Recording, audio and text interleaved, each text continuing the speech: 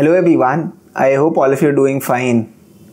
I'm at a family function today and here I'm kind of interacting with a lot of my relatives, a lot of my cousins, and I suddenly got to know about a lot of things that are kind of going around in the data science ecosystem.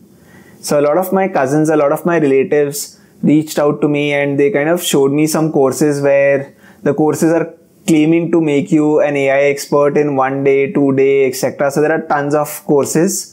But I was kind of fascinated by how, say, there's a lot of mis-selling happening in data science with respect to making you an AI expert, which is where during the event, during the family function itself, I found some time and I'm kind of recording this video so that I can kind of spread awareness to my audience and to all the people who kind of watch this video as well.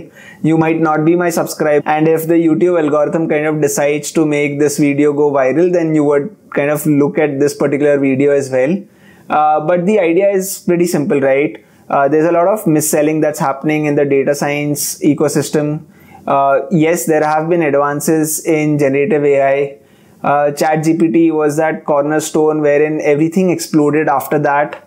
But true revolution came in before that. All the companies that are selling the AI in 1 day kind of a course, not a lot of companies would even understand what a transformer architecture is. So I wanted to create a video wherein I kind of help you understand what true AI is, what true data science and machine learning is, and how you should stay away from, say, misleading courses. So without wasting any further time, let's kickstart this video. First things first, AI experts are not prompt engineers. Okay, so let me make it very clear. There's a lot of mis-selling happening in terms of selling a course wherein the course states that you can become an AI expert in, say, quick time. By learning about ChatGPT fundamentals or by learning about prompt engineering. My simple recommendation to you is, if you want to understand prompt engineering better, you have to become really good with language. So if you want to become a successful prompt engineer, you have to have good command over language. You should know how to articulate your thoughts really well.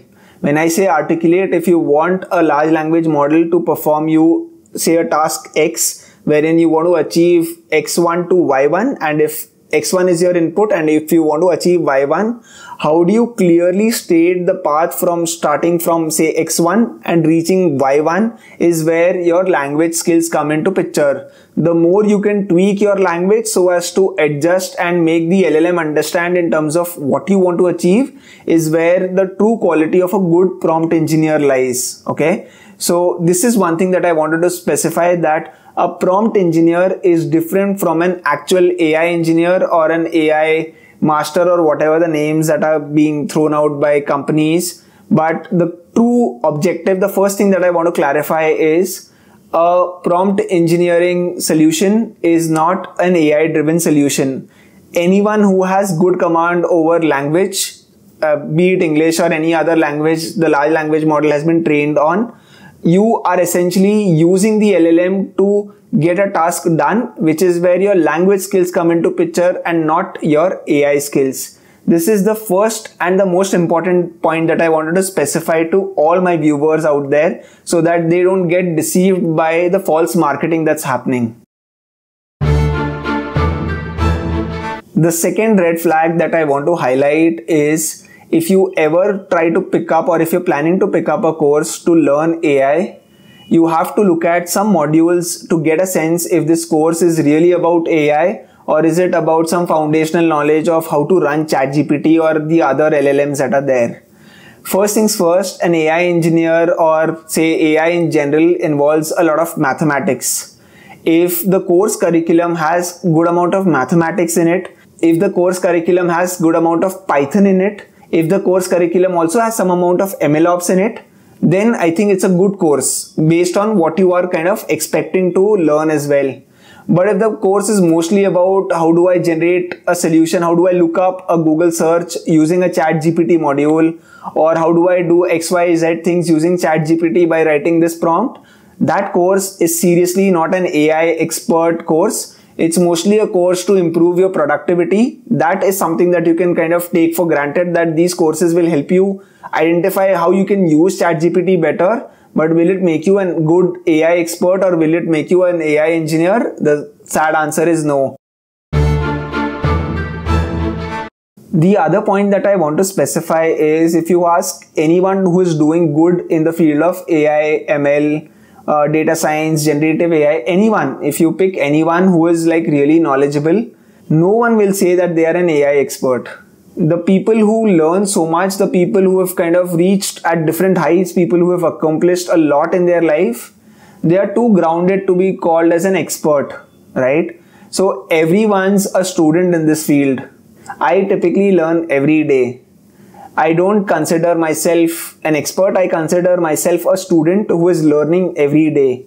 The field is evolving every day. If you have to create solutions that are viable for organizations, or if you're creating something creative for your use case, then technically you're learning every day. Like if you ask Bhavesh of 2019 what, say, retrieval augmented generation was, he would have had no clue, right? RAGs became popular very recently, which is where now if you ask me what retrieval augmented generation or RAGs are, I'll give you an answer. So it's a constant process of upgrading yourself. It's a constant process of understanding how the industry is moving.